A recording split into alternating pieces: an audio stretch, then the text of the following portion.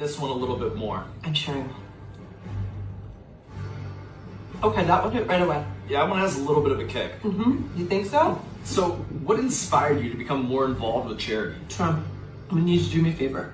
Anything. I'm gonna need you to shut the fuck up. Got it. Alright, so this next sauce, the dragon's breath. I'm out of beer. Keep talking, it's cool. I'm just gonna pour the milk right into it.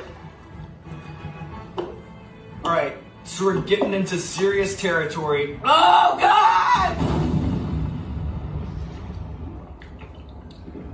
So it seems like your ex-husband has been supportive of your efforts. And fuck that motherfucker. So things are not great. Good one, Sean. Would you go to fucking school?